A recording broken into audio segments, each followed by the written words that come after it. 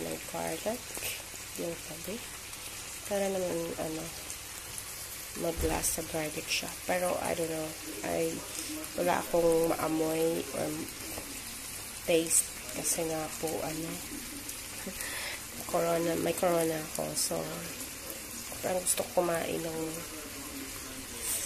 something beef. So, ayan, gumawa ko ng steak. Wala talagang lasa yung aking dila as of now. Kasi nga, dahil sa corona. Pero gumawa pa rin ako ng steak. Kasi parang feeling ko na, nahihilo. Dami kong gamot na ininom. So, ayan. Steak for tonight. Sa taong may corona. Corona talaga. Sa taong may COVID. So, pagbigyan nyo na. Mag-steak tayo. Meron pa ako dito. Another 2 slices. And I have 3 slices there. Sa amin dalawa ni hubby. Kasi kami lang kumakain ng steak. Yung mga kids, ayaw nila ng steak. So, mukha naman siyang masarap. Kasi, siya, look, may mga taba-taba siya dyan. Pero, I don't know kung paano ko ito na-enjoy. Kasi, ang sakit talaga ng aking throat.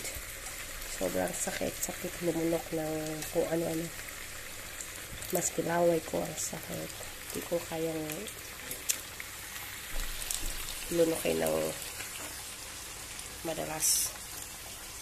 So, ayan guys. Dinner for tonight sa mami na may COVID. So, ayan na.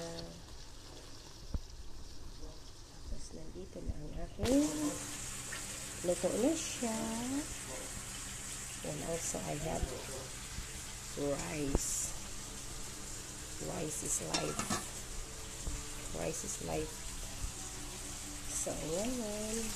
Ayan ang aking 2 more slices. So, pasensya, ayan ang aking boses. Mga palangga kay napagaw ko sa aking ubo tungod sa aking COVID. Sakit na aking throat. Super sakit. So, my voice also changed. So, parang ang sarap niya tingnan. Pero pag kinain ko, I don't think so. Ayan. Basta rin natin. Wow.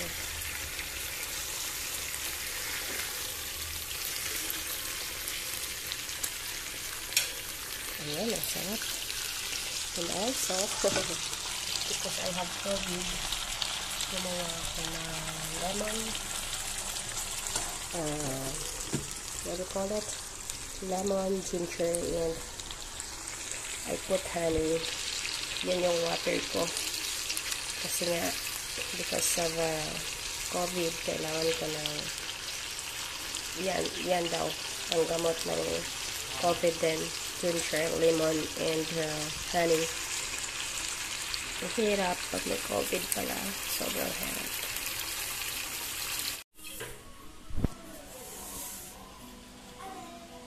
Very excited for the steak. Ata, rice is life, Aba. What? Rice is life. Actually, water is life. It's just a saying, no? Man, how was it? How was the taste?